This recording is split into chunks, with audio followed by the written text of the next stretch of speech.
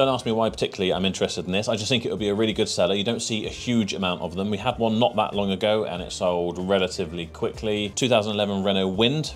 It does have an amber warning light, which means requires some attention, but it is a bit of a gamble. Sold. You know, I felt like the wheel was going to fall off. Yeah, so... Minor stuff.